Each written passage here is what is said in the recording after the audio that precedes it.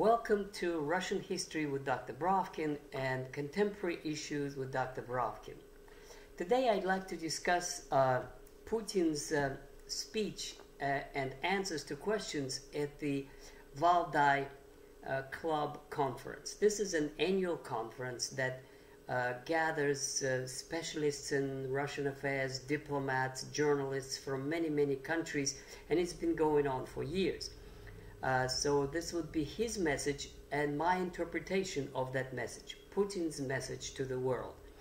Now, this was going on for 3.5 hours. That in itself raises a question: how many world leaders do you have that can answer questions non-stop for 3.5 hours? Can Macron do it? Probably. Can Scholz do it? He never did it. Can Biden do it? I doubt it. But nevertheless, the questions were unexpected from various parts of the world. Mostly people who were there were not hostile.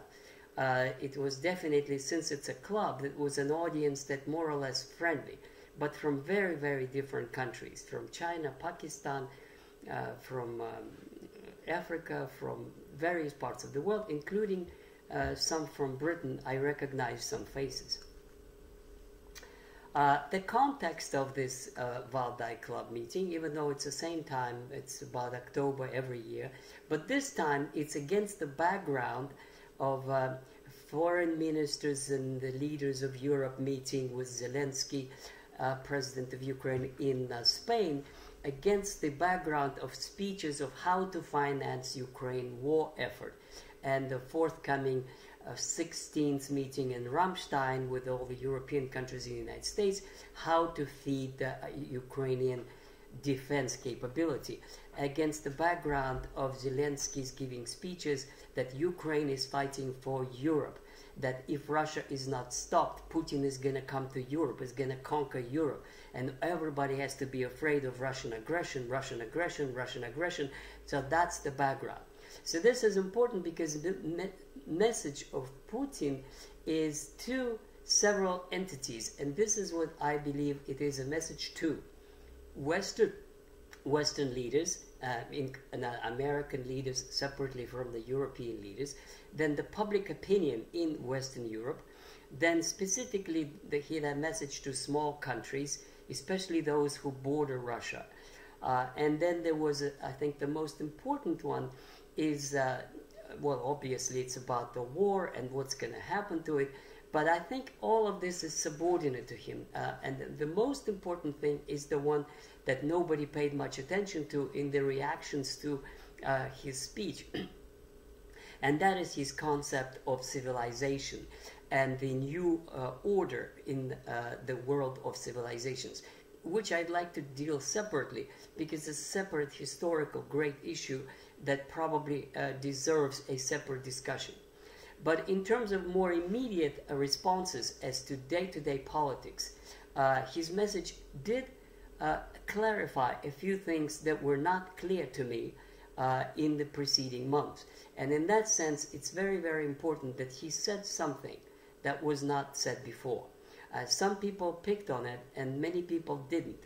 And this is why I'm doing this video, to try to explain what exactly did he say that was new, and of those who follow his speeches and his statements, and what it means. Okay, so in terms of the message to Western leaders, and I'll start with this topic. And in this package of messages to Western leaders, one of the most important one is about nuclear weapons.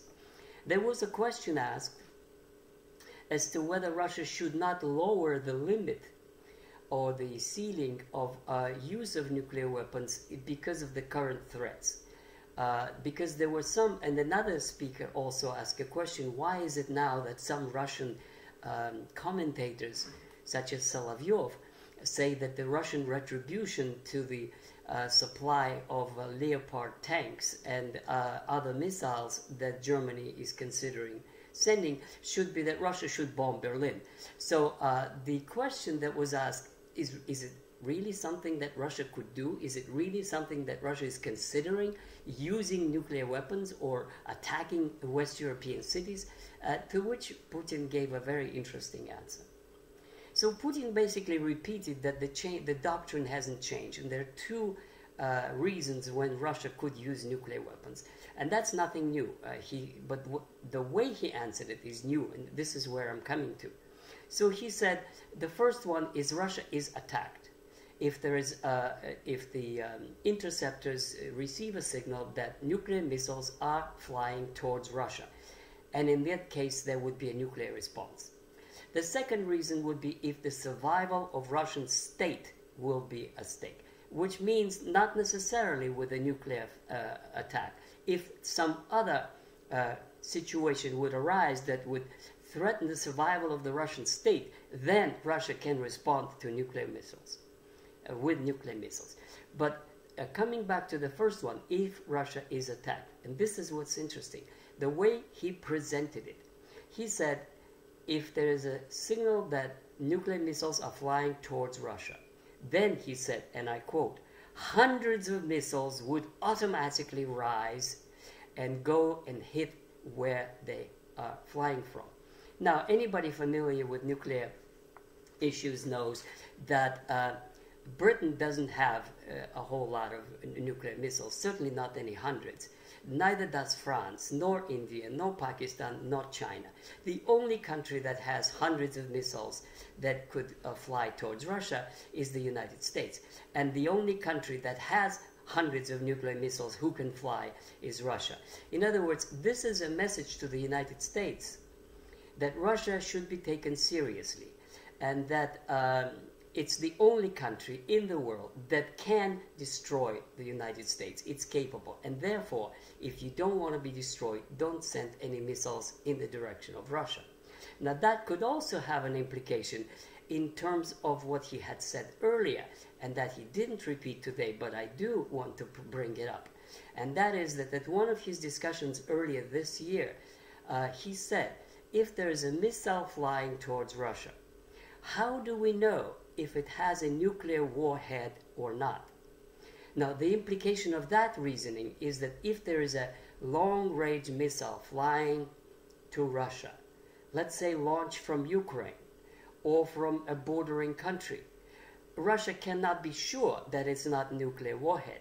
And therefore, the reasoning and the logic of it is that you better watch out, because the response could be triggering World War III, with hundreds of Russian missiles flying not to Ukraine, not to Poland, but to the original commander-in-chief, which is to the United States. Now, this is new. This has never been said as clearly as he did it today.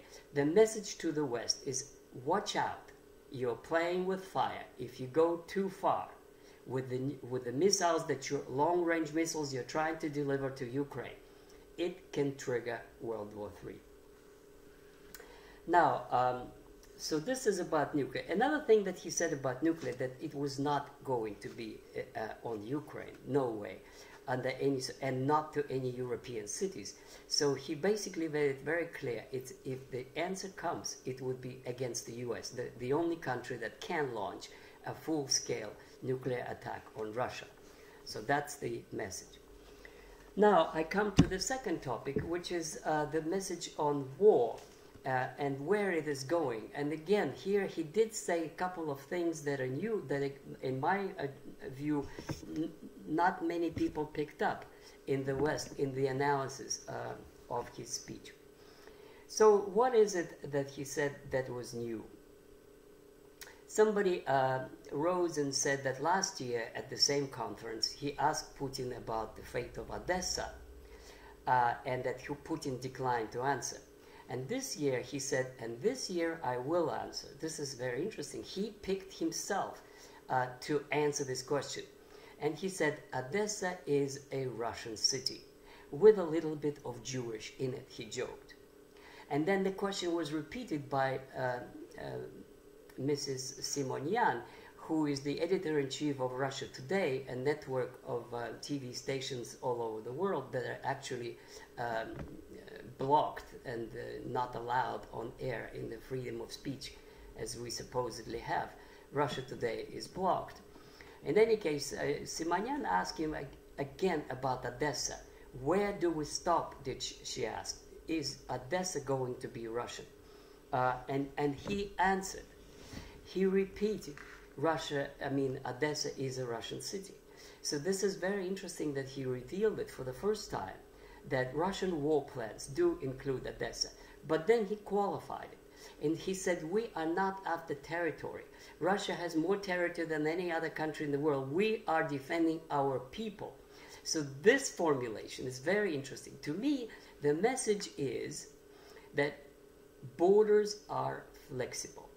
Borders are up to negotiations. The only thing that Putin insisted on is that the people, the Russian people, and that means the Russian-speaking area, that means Donbass, this means Novorossiya, this means Odessa, and presumably Kharkov, a Russian-speaking city. That means that that's the war plan. I don't know that implication of it. That's my interpretation. I may be wrong. But at least in terms of borders, that's what he said.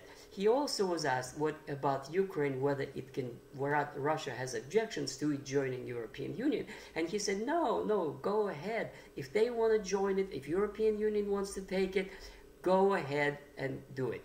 Now, the implication of that, of course, message is that Russia has no plans to take over all of Ukraine. At least this is the way I read this message. He, of course, qualified by saying it's ruined, it has no assets, it's going to be a burden for European Union, and if they want it, fine, let them take it. So in any case, the issue is that borders are up to negotiations. Then he had all this huge discussion on borders. He said basically, why are European borders sacrosanct? They were not. They have never been. And he gave examples that Kosovo split from Yugoslavia, all of Yugoslavia split up, and then Montenegro split up from Serbia, and then Kosovo split up from Serbia, and all these splits were just fine with Western Europe. I can add that Czechoslovakia split into Czechia and Slovakia, it's okay, and then Montenegro split from Serbia and joined NATO without any referendum, without any formal procedure. That's all okay. But when Donbass split from Ukraine, no, that's unacceptable. These borders are sacrosanct forever and ever. That's the reasoning behind his objection to this kind of reasoning that Russian borders will be borders. But I think he put a great emphasis on the other issue, which is denazification and demilitarization. He again repeated that NATO expansion is unacceptable, and he again said that the ultimate plan and the ultimate goal is to create new collective security in Europe. And that means he speaking to a Moldovan representative, he said that Moldova shouldn't worry about it, that Russia is not going to dictate its rule to small countries and neighboring countries, that they're safe, but they should be safe not under the protection of NATO, but under mutual guarantees of security to all countries in Europe. So this is his long-term tenet that he repeated over and over again. Again, what is new in the message is that the borders will be changed. But after that, and the denazification, which means this regime is unacceptable.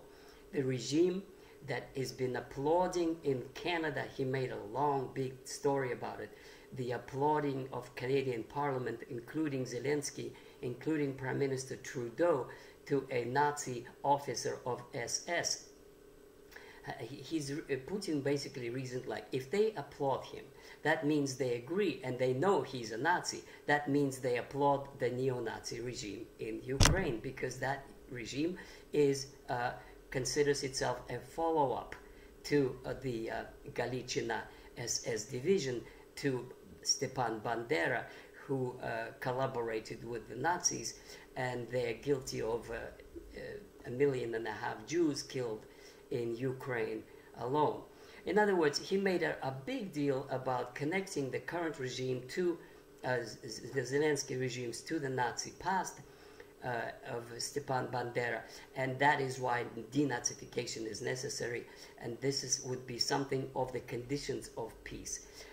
And the peace will not with the current regime of Zelensky, but with another regime that would be established after victory. I think that's his main message. To sum up, I want to go to different issues, but this is a subject for a separate video. But the most important one in this one, it's a message to the West that Russia is ready for peace negotiations on its terms, which means denazification, demilitarization, no expansion of NATO, and revised borders in Ukraine. In my next videos, we'll discuss whether it's feasible or not, and also what his other message was to the global South and on civilizational issues. Thank you.